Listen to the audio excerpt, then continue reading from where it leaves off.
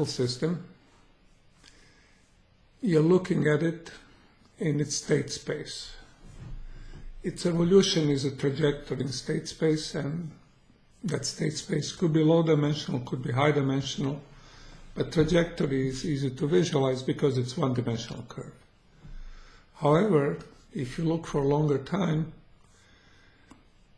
if the flow is recurrent, if you don't have just a transient flow, then it'll get more and more complicated, the state space will get filled out, and it's going to be very hard to understand what's going on, especially when the flow is chaotic or, in case of extended system, turbulent. So, what to do?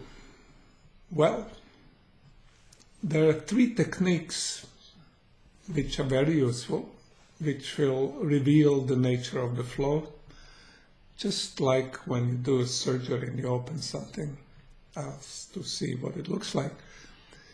And they are sectioning, so section, they're slicing, and they're dicing.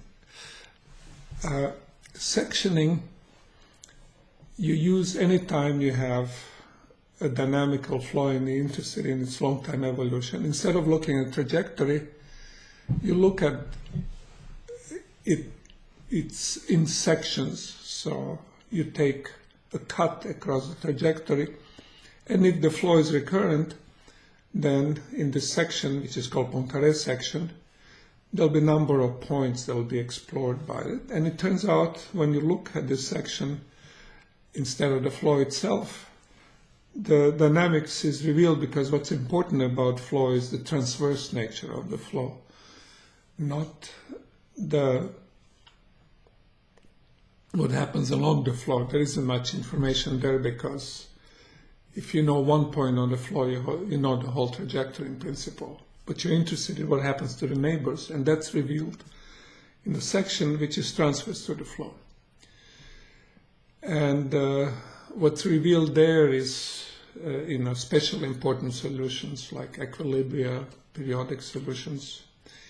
And more importantly, what's revealed is there are stable and unstable manifolds.